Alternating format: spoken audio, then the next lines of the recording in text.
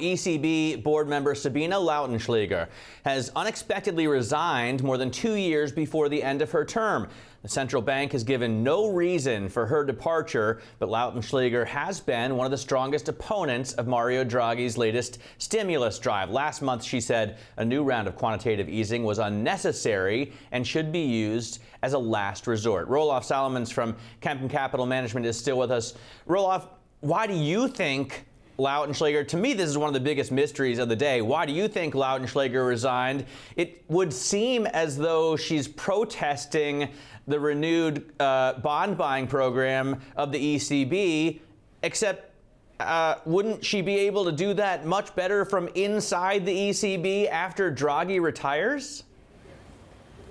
That's a fair point there. I think just taking a step back, this is the third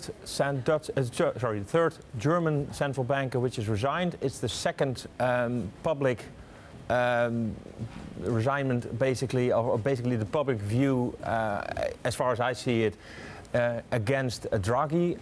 So I think you have to read it in that sense. We had Klaas Knot making comments last week. Now we have Lautenschlaeger resigning. We don't have the details yet, but I think it would be fair to assume that she didn't agree.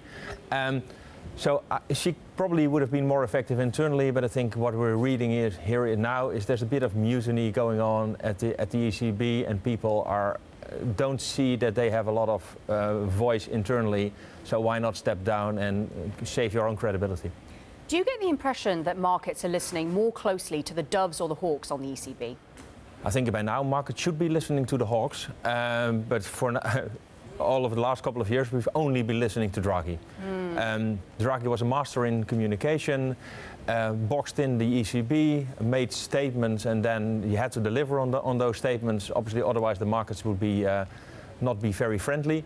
But by now, I think, and as an economist, I kind of agree with that view. You reach the point that monetary policy would be effective for the economy. Lowering rates even further doesn't do the trick anymore. So by publicly saying that and publicly handing in your resignation, you're kind of making that view that we need a new story, we need a new narrative. Well, except for now, you're one less person with that mindset in the ECB. As you know, Draghi, he's leaving. So now she would arguably have even more power if she stayed under Lagarde. Instead, she's abandoning ship. To me, I mean, we don't know all the details, but it doesn't make a lot of sense. Is Christine Lagarde going to have a better chance of getting fiscal spending packages from government, specifically here in Berlin, than Mario Draghi did? I mean, he explicitly asked for it at the last meeting, but the Germans don't seem to budge. No, and I don't, to be honest, I don't really see a change there. Central banks are about monetary policy, governments are about fiscal policy.